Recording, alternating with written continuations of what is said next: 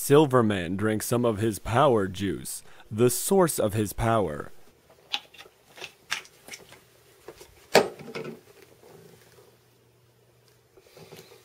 Then decided to go for a run. But not before stretching, like a total legend.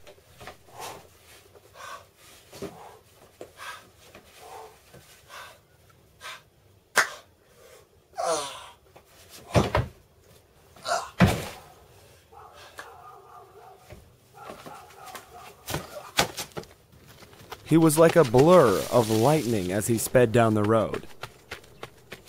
Did I say he was going for a run?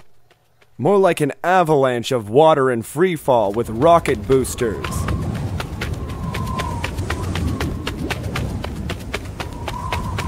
I'm sorry, that was a lie.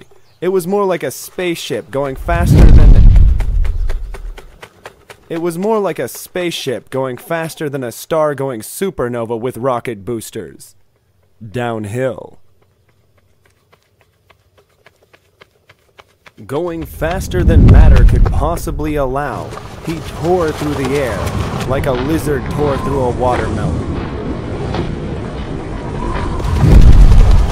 Charging up with even more energy, he blasted his silver force through the stratosphere, connecting to the moon, taking off at such speeds the likes of which have never been seen before in this universe.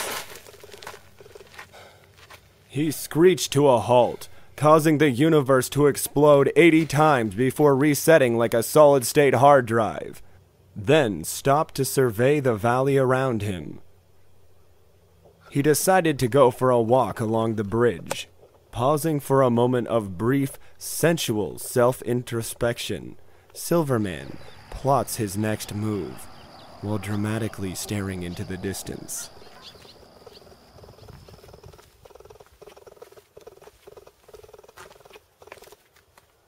He then springs into action, taking a fall that would break a lemur's bones and its dick all at the same time, landing with perfect execution. Staring off into the distance, his silver gaze pierces the heavens, observing far universes.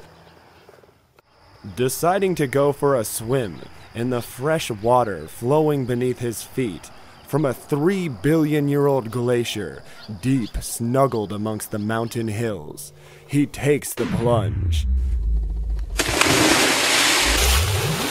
Swimming like a total legend, and not like a retard.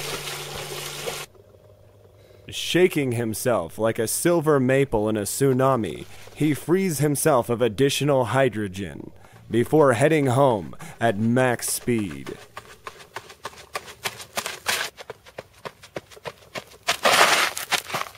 He contemplates such deep philosophical questions as, what if lightning bolts hit the Twin Tower instead of planes? Before planning his next move.